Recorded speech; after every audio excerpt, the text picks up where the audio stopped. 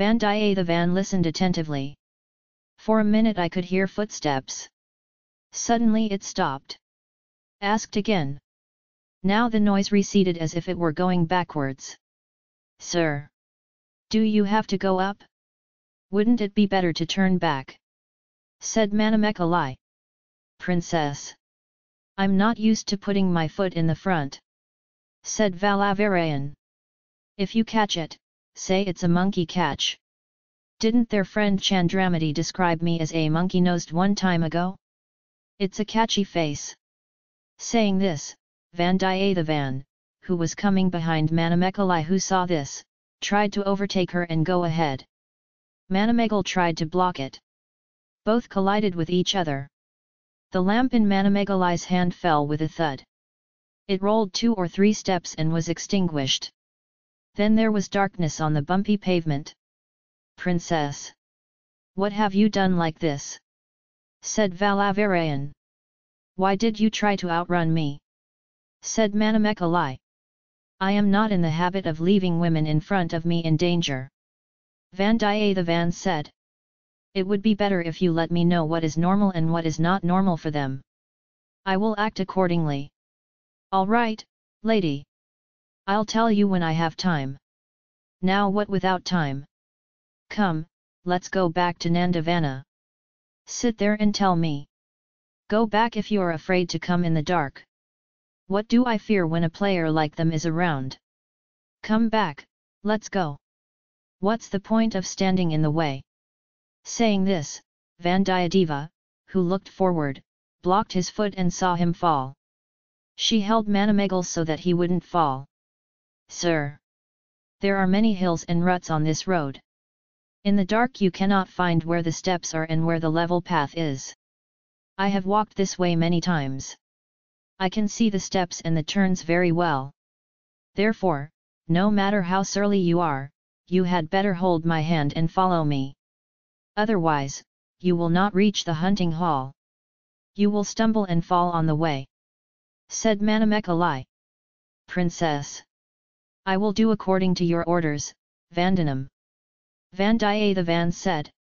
In the dark, she grasped one of the arms of Manamegala Valavarya. She came to know that Vandiyadeva's hand was numb. He is not afraid of enemies, he is not afraid of conspirators, why is he so afraid to hold the hand of this evil woman?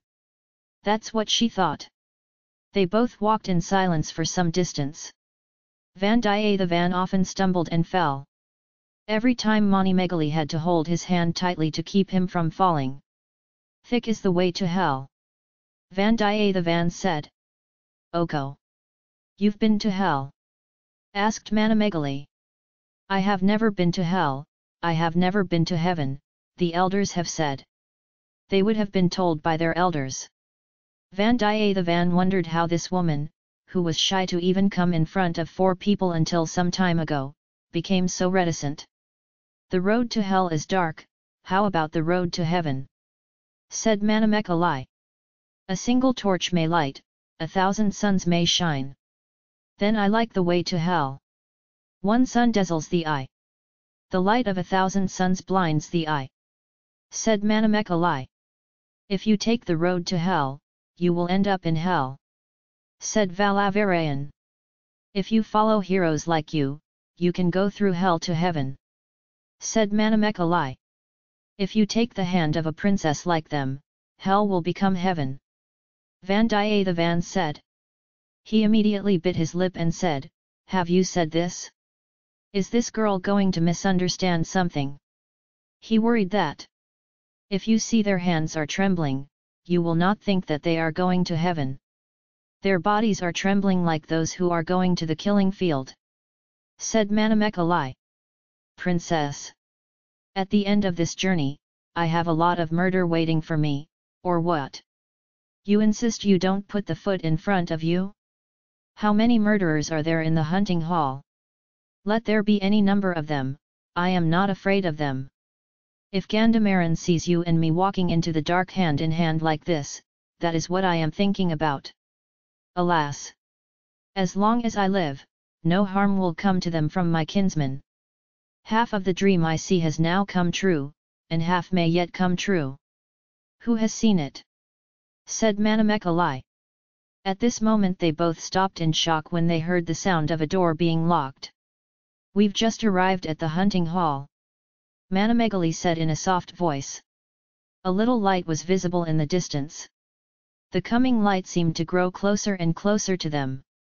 Manamekalai left Vandiyadeva's hand and stood a little away.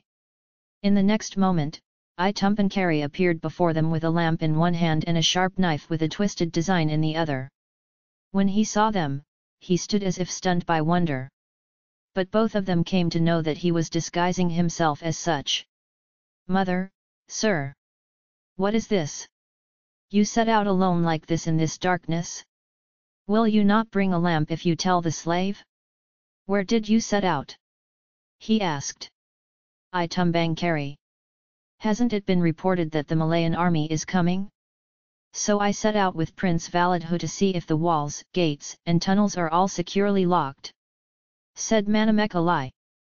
Wonderful, mother. That's what I've been seeing. I Tumpankari said. That's what I thought. The lamp we brought fell on the way and went out.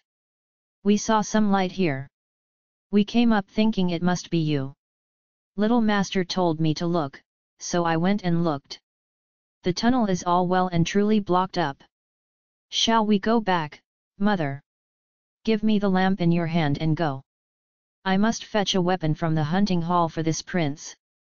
His weapon has gone to the hunting ground. Maybe there will be a war, won't it? Yes, madam. War may come. So it is better not to take strangers into the hunting hall. They don't know. I need not say anything. That's true, Carrie. But he's not a stranger. He's a lifelong friend to the little master. And any new relationship will happen. Give up the lamp and go away. Said Manamekalai.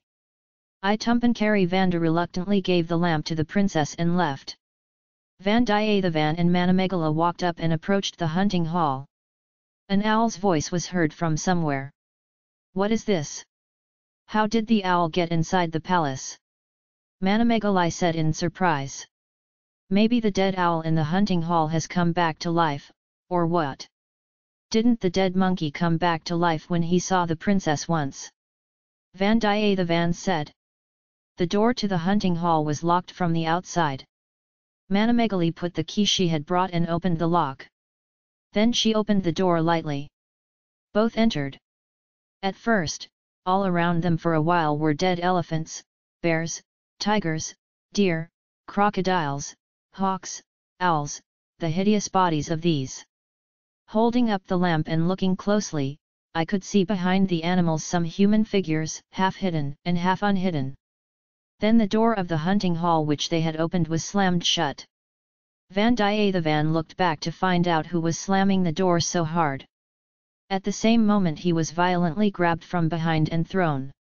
One time he went in front of the tailless monkey he was hiding behind and bumped into it. Two arms gripped him tightly.